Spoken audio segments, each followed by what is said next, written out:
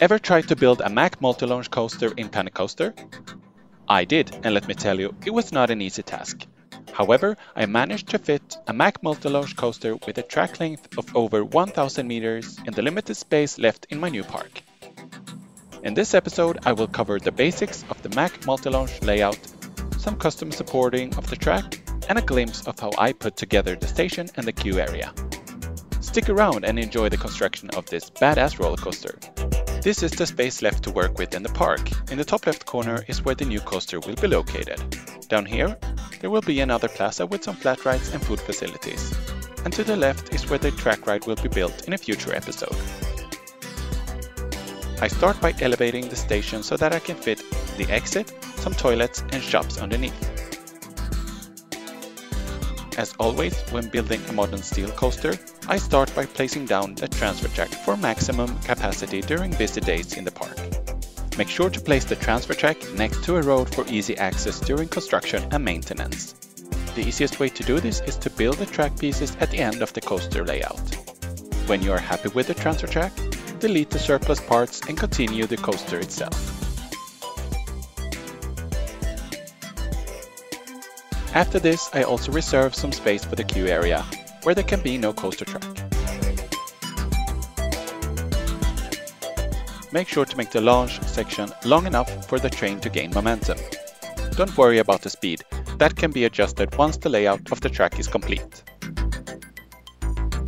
The first inversion will be kind of an Immelman loop. This is also the tallest part of the coaster, since these types of roller coasters tend to stay relatively close to the ground.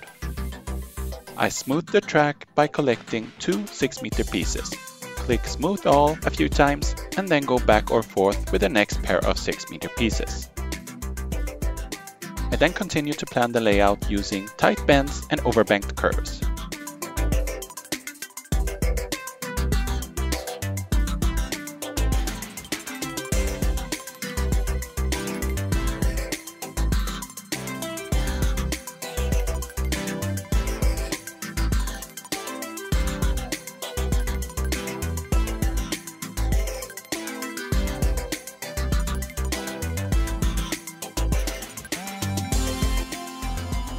I of course also add a couple more inversions, in this case a 0G roll and 2 corkscrews.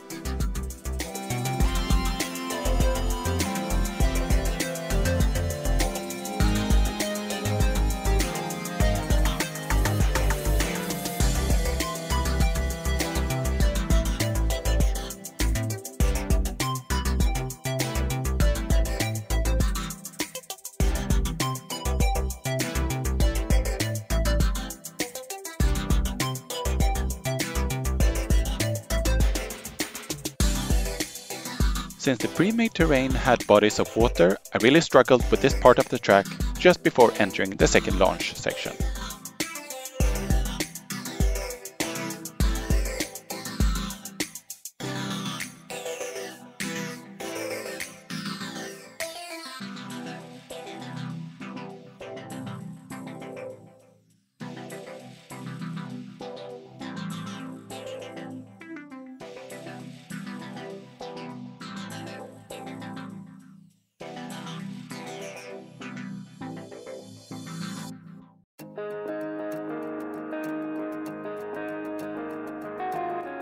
My goal was to use the terrain at its maximum, with the coaster well integrated and the track passing itself multiple times during the duration of the ride, increasing the excitement with near misses and tight curves. Here's the complete layout from a bird's eye view.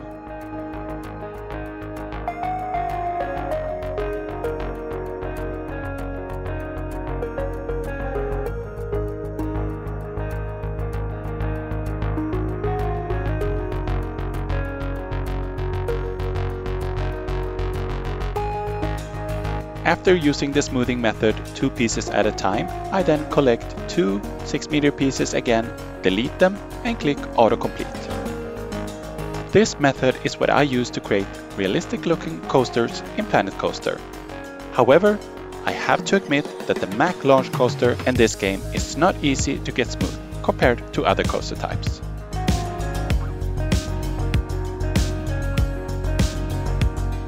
For the queue, I went with a simple cattle pen design, using all the available space between the station, transfer track and the coaster itself.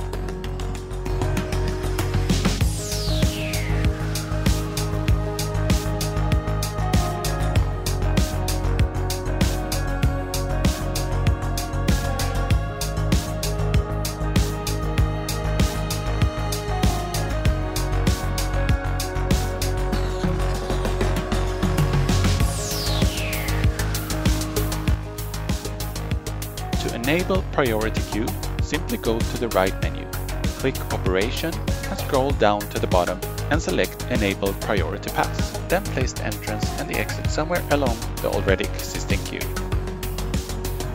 I will now fast forward the building process.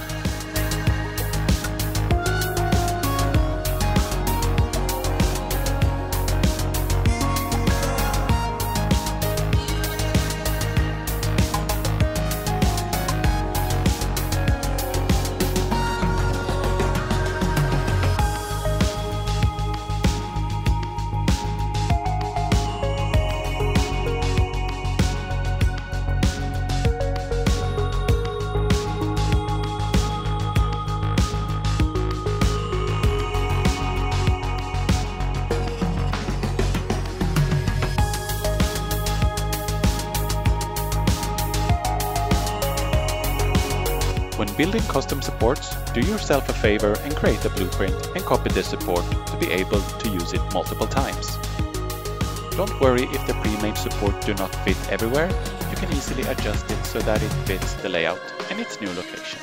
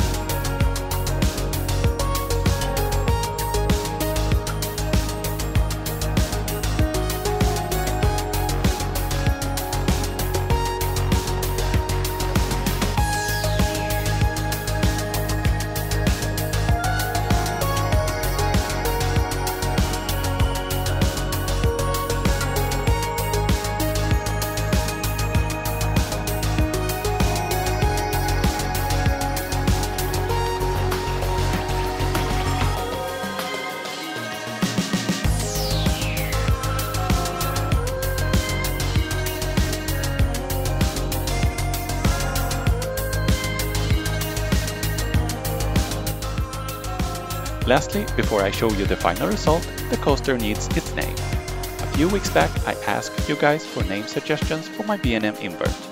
I received some really good ones, one of which suits perfectly for this new Mack launch coaster. The name is Mythos. It's Greek and means myth in English. A huge thank you to Johan Iniesta. And now, without further ado, enjoy Mythos.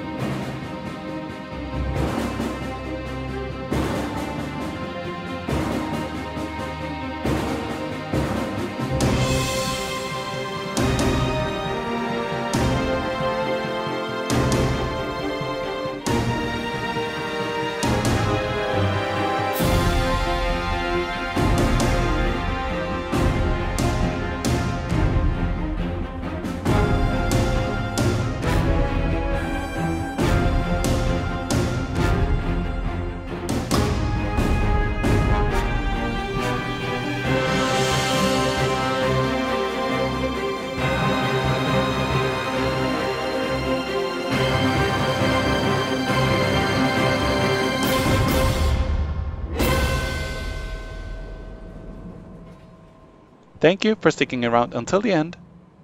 Take care.